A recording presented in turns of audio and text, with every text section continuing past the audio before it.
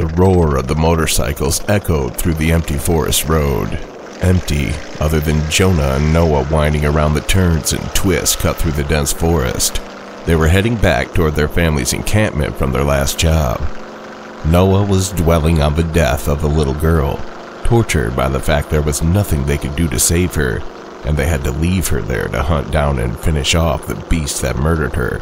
So evil that it would use a little girl as bait so it could attack them. In his mind, it was their fault the child had died. It's just not right, he thought to himself, tears swelling in his eyes.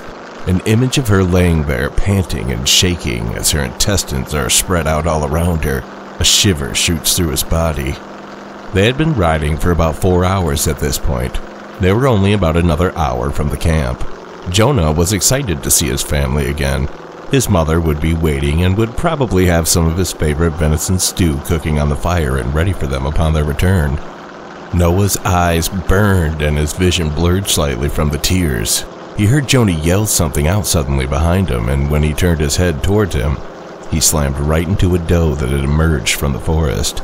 With a large crash and a bang, Noah found himself airborne. He slammed into the pavement hard and felt a snap in his leg. He tumbled and skid down the road as his body went numb and everything went black around him. "Noah!" Jonah screamed as he screeched to a halt. He jumped off his bike, letting it crash to the ground before he even came to a complete stop. He rushed to his brother, who was not moving or making a single sound. "Noah, fuck, man, say something, are you okay?"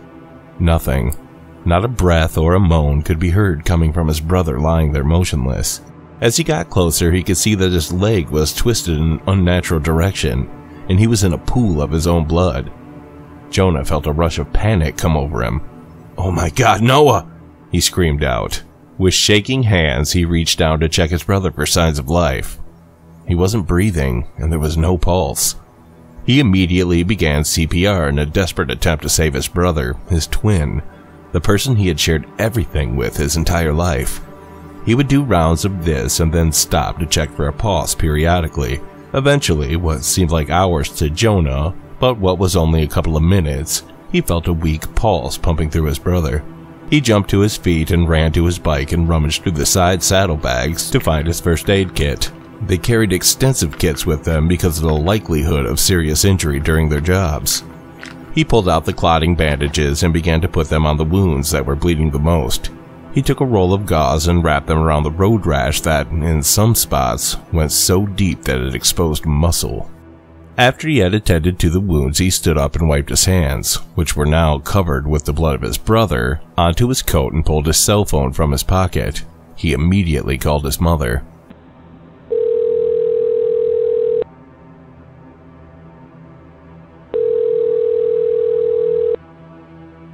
Jonah, are you and your brother almost back? I have some... Jonah cut her off. "Mom, Noah's hurt bad, real bad. I need to get him back, Mom. I'll be on my way as quick as I can. Be ready. I'm not sure he's going to..." He broke up and began to sob. What happened? Jonah, are you there? Never mind that. Pull it together and get back now. His mother pleaded on the phone. Jonah took a deep breath and looked back at his brother, still motionless. He checked for a pulse again, then loaded him onto his bike behind him and strapped him to himself.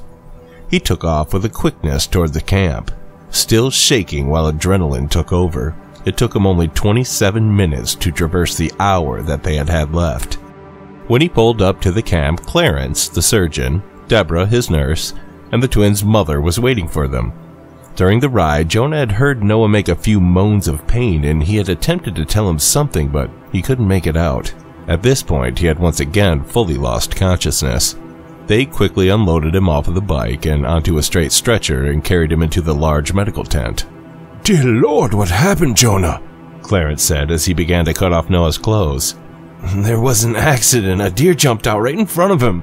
I tried to warn him, but it all happened so fast," Jonah replied, looking downward with tears rolling down his cheeks. Clarence checked over Noah's body, feeling here and there, uncovering various bandages to look at the wounds, all the while a grave look of concern distorting his aged face. Clarence Trindle was 72 years old and a great uncle of Noah and Jonah. He was well built for a man of his age, and his long, now white hair was pulled back messily into a ponytail. He became the family doctor by being thoroughly trained by his father, the previous doctor.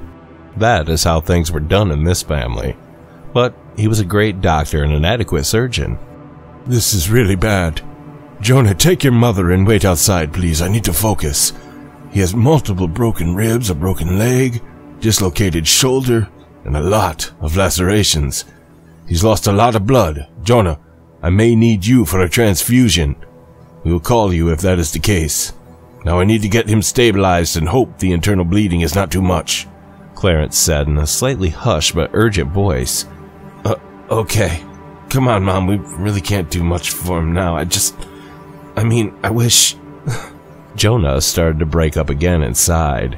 His mother bent down and kissed Noah's head gently. You hold on there, Noah. We will be just outside, his mother said, and turned to Jonah. Come, Jonah. I know you did all you could. She then hugged onto his arm and guided him outside. Debbie, I need you to grab my surgeon's tools, an IV of morphine, and as many gauze as you can carry. We have our work cut out for us, child. Deborah simply nodded. She was Clarence's granddaughter. She is a young girl who went mute at the age of 5, seeing her mother ripped apart by what many would call a Wendigo. She had been with her mother deep in a forest when it all had happened, though she herself had no memories of that fateful event. Deborah had no real memories of her mother apart from a few scenarios which offered her mind's eye only a silhouette and a faint voice but no face to ease her heart. She was very good at helping Clarence, however, and was on her way to be the next family doctor if she could finish her training before the Lord called to take Clarence away. She was only 16 years old, but had already been doing this work for 5 years. She returned with all the things that were needed and set them up around Noah. She then nodded again. Let's get to work then. There's no time to lose if we're to save his life, Clarence said, and started to get right to work, attempting to put the pieces of Noah back together again.